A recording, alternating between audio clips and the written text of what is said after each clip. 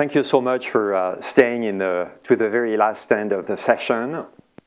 So I'm Ben Lenail, and I'm a patient with a disease called X-linked adrenoleukodystrophy, and I'm a co-founder of the leading international patient-powered research network, or PPRN, for this disease, which is called ALD Connect. So once upon a time, I was a perfectly normal, outdoorsy, athletic Silicon Valley guy until my first symptoms appeared in about 2006, and I was formally diagnosed in 2011.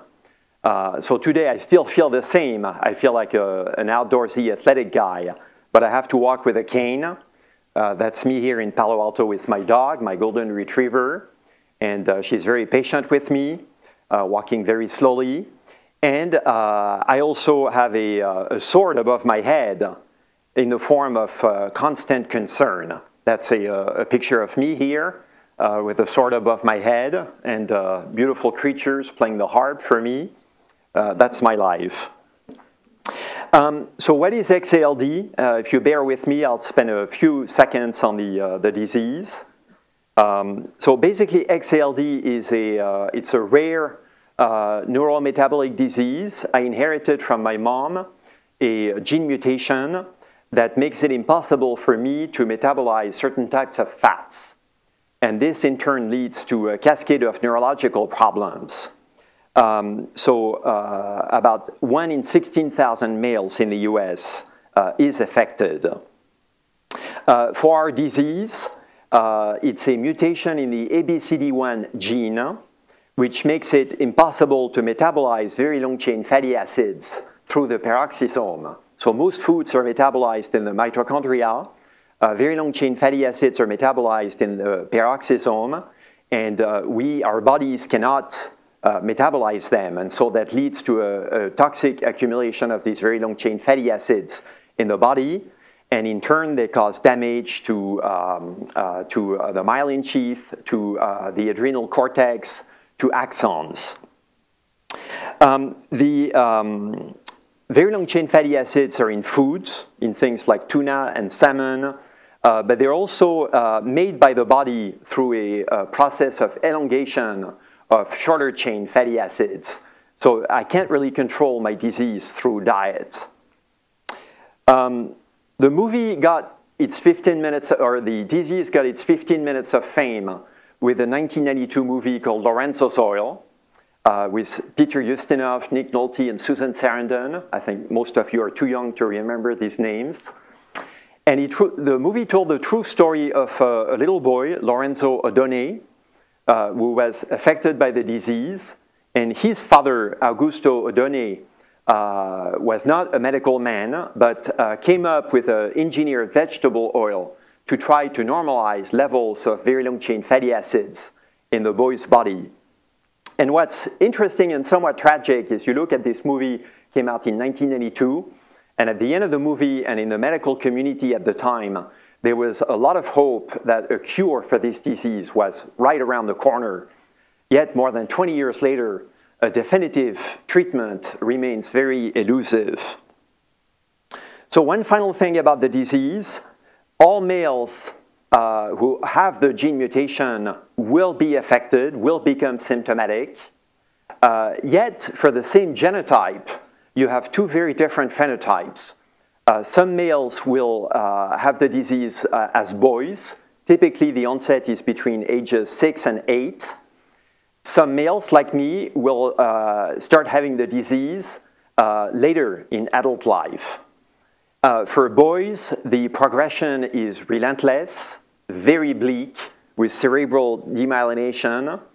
For older men, the progression is much slower. And typically, the first symptoms are below the waist. So walking difficulty, gait, dysfunction, urinary urgency, and such symptoms. By the way, the adult phenotype is called adrenomyeloneuropathy, or AMN. So basically, again, two very different phenotypes for the same genotype. So today I'll talk a little bit about my journey right before and right after diagnosis, and then a second journey, which in a way has been more challenging and interesting, which is joining the front lines of the fight against the disease. So in a way, in terms of relative complexity, when you get diagnosed, it's a little bit like turning 18 and getting the right to vote. So you have to get informed to make intelligent decisions. But when you become a patient activist, it's like being elected to the US Congress. Things get a lot more complicated. All X-ALD patients, whether boys or adults, have horror stories about the journey to diagnosis. That's pretty typical of many orphan diseases.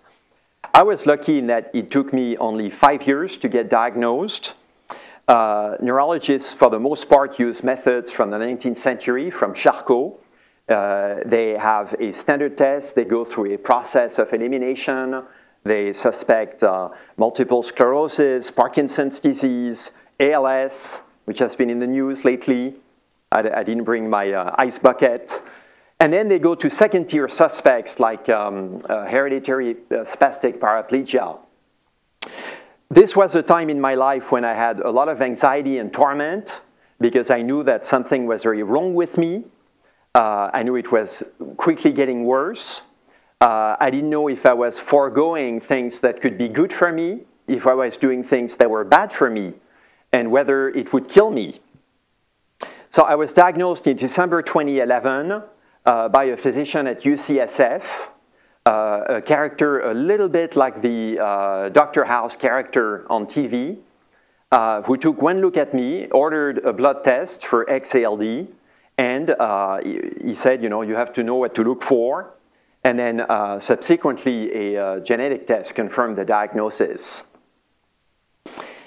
So having a diagnosis was both devastating and wonderful for me. Devastating because it kind of pulverized all my dreams of a happy and active middle age and retirement. I was immensely sad knowing that I wouldn't be able to go anymore to the mountains with my sons, to go skiing, backpacking, climbing. I wouldn't be able to dance and play tennis with my wife. But on the other hand, having a name attached to my condition empowered me to research it. And so for me, that meant understanding the pathways and mechanics of the disease, the different phenotypes, and specifically knowing that I had, based on my profile, I most likely had adrenomyeloneuropathy, the adult version of X-ALD. And so the disease would not immediately kill me.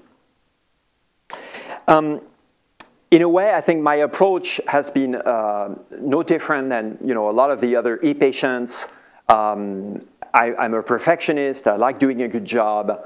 I have hobbies and passions. I've invested myself in learning and getting better at things. So I wanted to become good at living with and understanding this disease.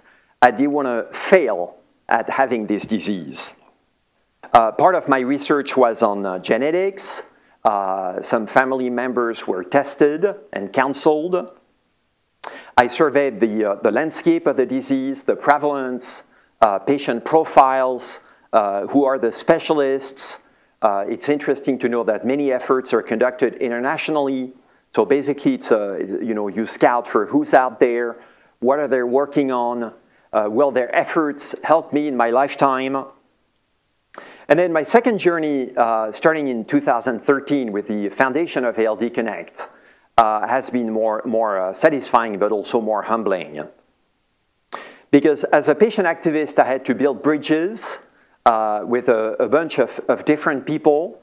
So that meant a lot more than just getting on social networks and sharing knowledge. It meant really building bridges with people who come from totally different backgrounds, who've been sometimes working in the trenches for decades as part of small and fragmented patient advocacy groups. And I realized that there is really a rare disease subculture, a rare disease tribe.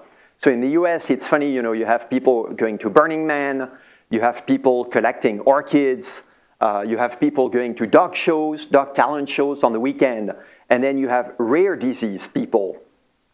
And so, to me, it meant finding a common language with people with sometimes very different dispositions, socioeconomic backgrounds, education levels, and beliefs.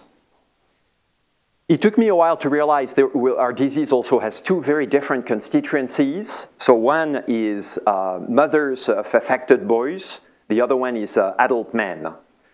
Mothers of affected boys are nursing very sick boys or grieving deceased boys.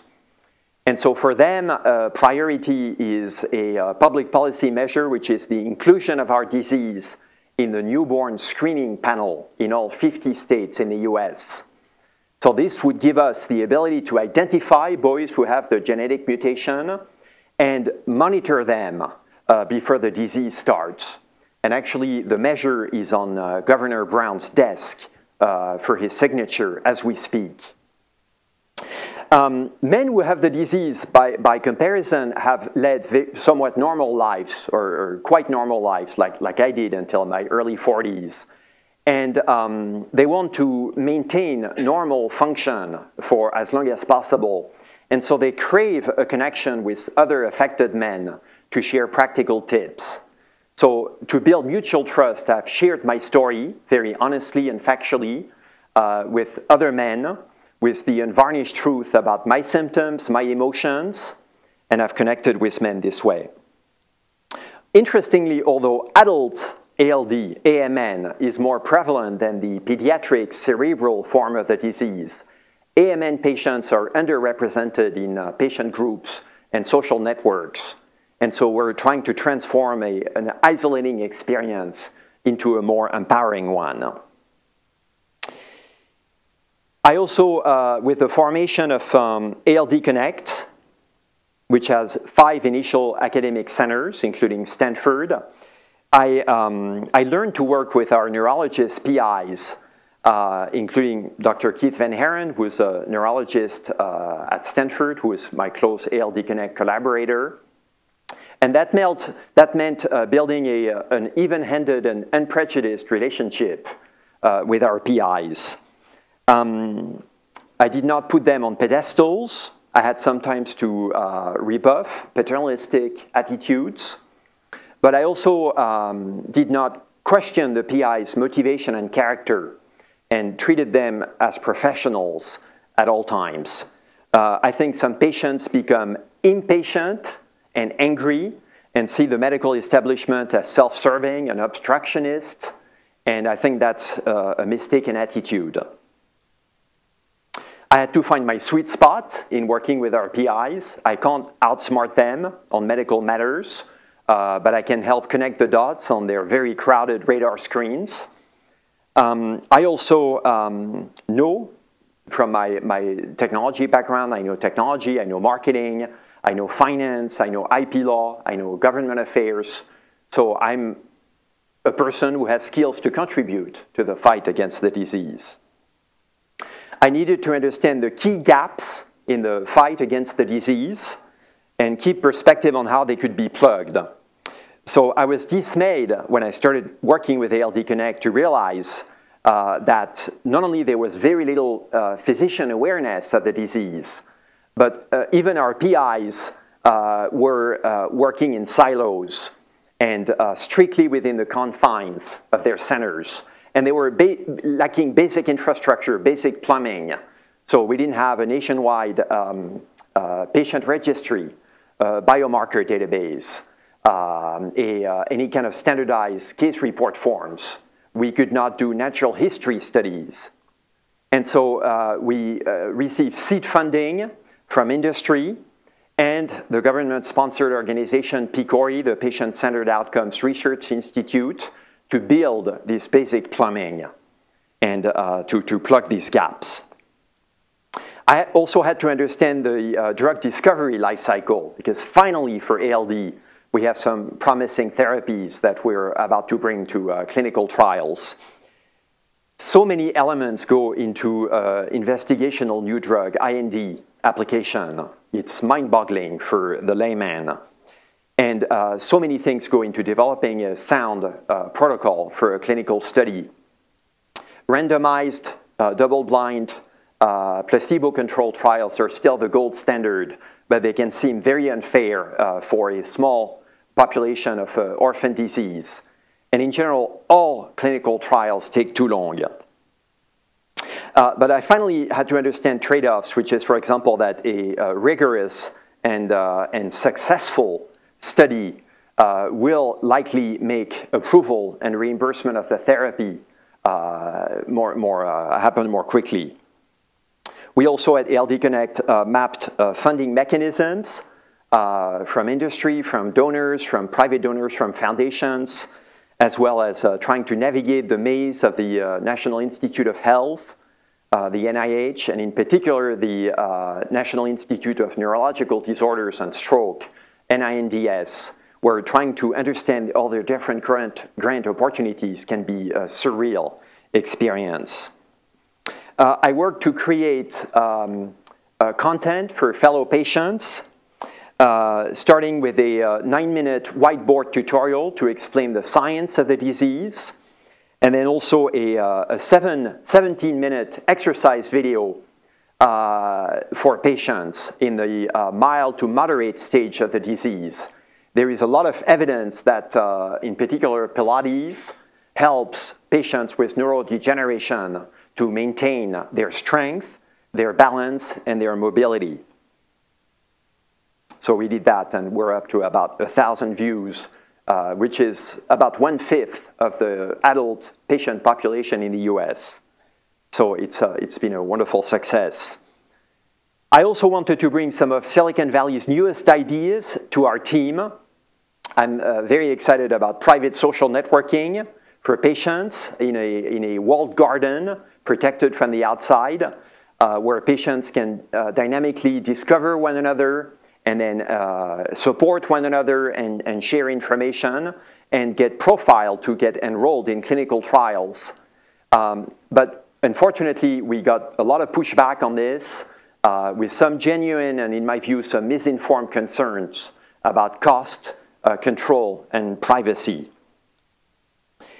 In my mind, social networks improve transparency, access to information, a dialogue between patients and institutions, and when the public has a say in setting priorities for ALD Connect and monitoring our activities, you have a lot of good things that come as a result. You have more social capital, more innovation, and obviously more democracy. So in conclusion, I will quote from one of my favorite writers. You probably don't know him, Reynolds Price, who taught at Duke University his entire life. He was a great Southern writer, and he was diagnosed with a terminal spinal tumor at age 50, and he became a paraplegic until his death 25 years later. And he had wonderful words in a book called A Whole New Life about surviving a hairpin turn in the midst of life. And so I will read this to you. This is actually a photo of him in his last month of life. He actually was just a wonderful person. He said, "Don't long for the person you used to be, because you're not that person now. Who will you be tomorrow? Who do you propose to be from here to the grave, which may be hours or decades down the road? Grieve for a decent, limited time over whatever parts of your old self you'll miss. Then find your way to be the next viable you, a whole other clear-eyed person, realistic and thankful for air, not to speak of the human kindness you'll meet everywhere. Your loved ones will be hard at work in the fierce endeavor to revive your old self, the self they recall with love and respect. But they will stall you in your effort to learn who you need to be now and how to be him or her tomorrow. How you manage that huge transformation is your problem and nobody else's. So come back to life, whoever you'll be." Thank you.